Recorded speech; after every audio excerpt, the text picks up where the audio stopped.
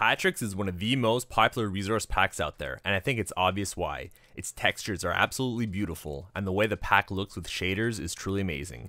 But I know what you're thinking, why does a resource pack need a tutorial? Well, the reason is simple. The pack is filled with extra features, optional add-ons, and bonus packs, and if you're using Fabric, a moderately long list of mods, though if you're on Forge, then simply using Optifine will suffice. So let's jump into it then. The resource pack is available in a free 32x version, and higher resolution versions up to 256x are available on Patrix's Patreon, though you're probably going to want to stick to the 64 or 128x versions, because the 256x version is very resource intensive.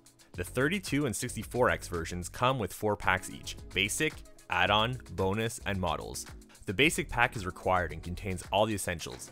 Add-on has optional features that fit regular gameplay, and bonus has optional features that do not fit regular gameplay. A quick example of a bonus feature is that the black wool and carpets become futuristic computer screens. Useful if you're making a spaceship, but not so much if you want black carpets in your house. For a detailed description of what each optional pack adds, check the features list text files inside each optional pack. Oh, and if you'd rather not use certain features, you can disable them individually to suit your taste.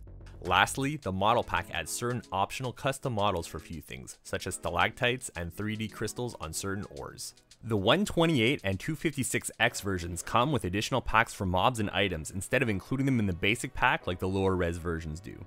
Whichever combination of packs you decide to use, just make sure that the basic one is placed underneath all of the others. As for the other packs, they can be placed in any order and it won't matter. Patrix uses connected textures, which makes blocks of the same type connect to each other, as well as allow transitions between blocks of different types. If the grass looks like this, that means that no mod supporting connected textures is found. The solution is to add Optifine if you're on Forge, or Continuity if you're on Fabric. Some double slabs have special textures, such as cobble with a stone border, a potion shelf, Tudor wood frames, and a log cabin wall. These textures are part of the add-on and bonus packs. Some fence and wall blocks can have their block states manipulated to create some entirely new decoration blocks, such as small rocks, logs, coins, pots, and more. This requires the debug stick, and therefore creative mode. You can use the following command to give yourself a debug stick. When you set all the block states to false, the special decoration block will appear. Note that if you place a block next to it, it'll revert to its proper state. What's amazing is that all this is done without adding any new blocks, just using existing blocks and modifying their texture according to their block state. This means that you can enjoy these textures even on unmodded servers since everything is client-side.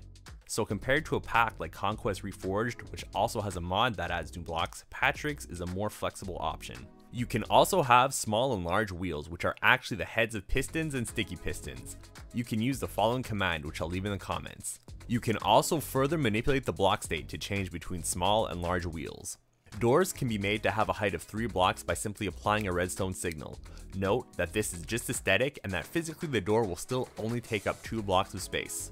One of my favorite features is that petrified oak slabs can be used as food baskets. These really add a certain ambiance to medieval markets. Another way to add character to your medieval builds is by using sea pickles. 1 to 3 sea pickles will appear as tankards, and 4 of them will appear as a bowl of random food. Something that improves the usability of birchwood is that any slab, stair, or pressure plate will appear as thatch in any non-birch biome. I also highly suggest that if you want to get the most out of this resource pack, that you download the world file provided on Patrix's Patreon and try things out for yourself.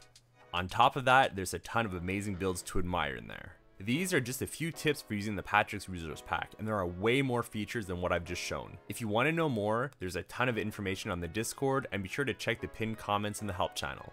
If you found this video helpful and would like to see more, then please consider subscribing and activating notifications. Thank you for watching.